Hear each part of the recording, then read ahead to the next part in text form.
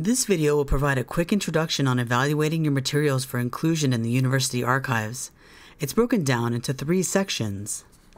1. Archives overview. 2. Evaluating your records. And 3. Preparing your records. Part 1. Archives overview. The archives are located on the 5th floor of the Briscoe Library. The university archivist is Diane Fotinos, and the senior archive assistant is Melissa DeThorne.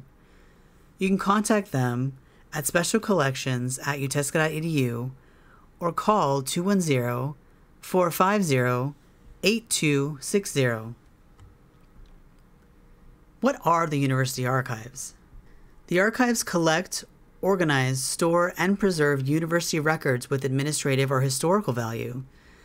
These records document the functions of the university and how they were implemented. Typically, records in the archives cover topics like administration, institutional history, the history of medicine, and faculty subject specialties. Archival records only include material created within the university and are open to public researchers unless otherwise noted. Records are kept by their creating department for a designated retention period before they can be transferred to the archives. Each record type has its own retention period. Every department should appoint a records management representative. They're expected to manage and review any departmental records before initiating transfer to the archives. Once records are past their retention period and have no holds, they must be evaluated before initiating transfer to the archives to ensure they're within scope. The first step in the evaluation is checking to see if your record type has an archival code. Archival codes tell you what you need to do with your records. You don't need to worry about most of them, but there are a couple of specific codes for records that are required to be archived. These codes can be found by searching the records retention schedule. Archival codes are marked in the detail page for each record type. For transfers, there are one of 2 codes you should look out for. An archival code of O are records that must be reviewed by archive staff. An archival code of I are records that must be transferred to the archives.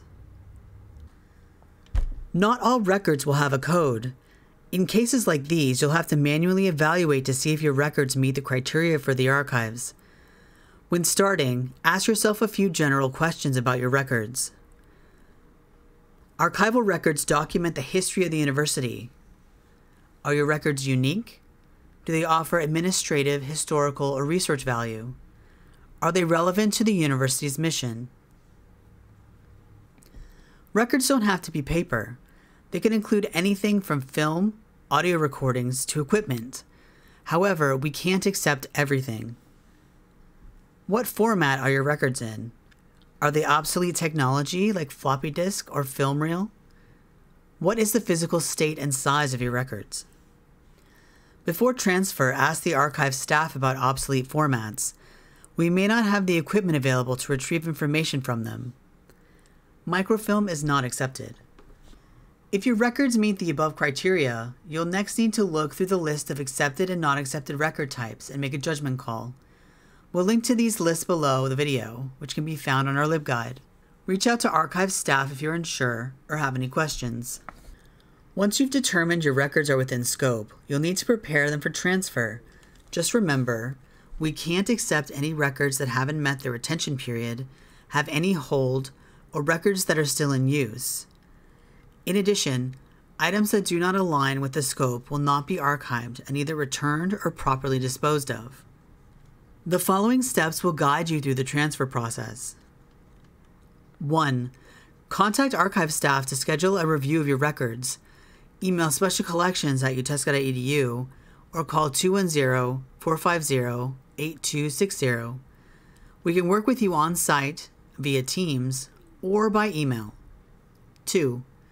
Once your records have been approved for transfer, box them in their original file folders and in the same order they were maintained.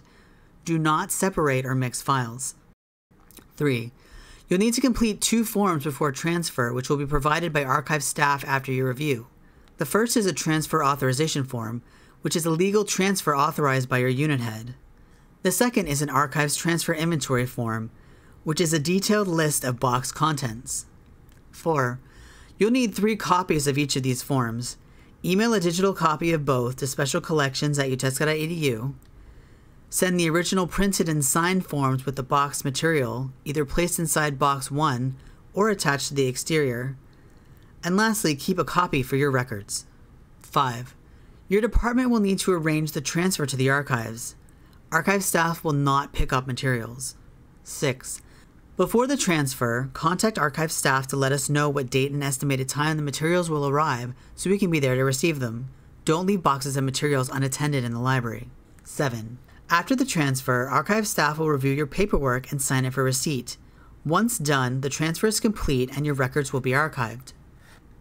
You can contact the archives at specialcollections@utesca.edu or by calling 210-450-8260.